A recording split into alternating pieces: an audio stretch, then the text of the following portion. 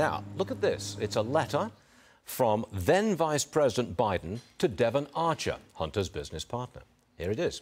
Dear Devon, I apologize for not getting a chance to talk to you at the luncheon yesterday. I was having trouble getting away from hosting President Hu.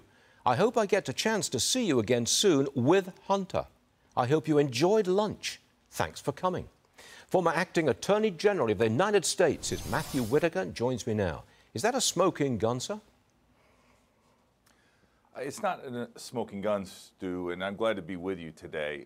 What I see is just, it's a brick-by-brick construction of really a very solid foundation of refuting Joe Biden's position on all of these, whether it's China, whether it's Ukraine, and it's very concerning. Joe Biden's kind of approaching the line where, it's pretty clear he lied to the American people politically.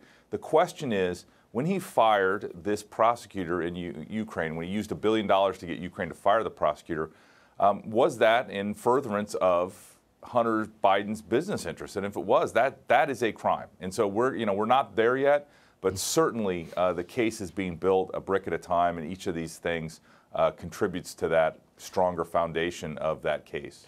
The other side of the coin, going after Trump, the prosecutors want protection from what they call Trump's threats on social media.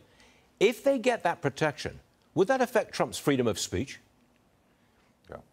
Yeah, and that's the balance in all of these situations. If you get a gag order or a protective order or any kind of order from the court that prevents a defendant from exercising their First Amendment rights, there's a very sensitive constitutional issue. And, we have pretty much the reason the First Amendment's first in the United States is our founding fathers, and really all Americans for over 247 years have felt like that is the foundation of our republic. And if that goes away, then we're all in trouble. And especially, I think that First Amendment is even heightened when you're running for president and your ability to communicate your message to voters. And so I think that is the first issue that a judge is going to have to decide that ultimately might make its way and wind its way to the Supreme Court. But there are so many unique legal issues in these Trump cases that it's kind of a lawyer's dream, but it's judges are going to have to make some real decisions.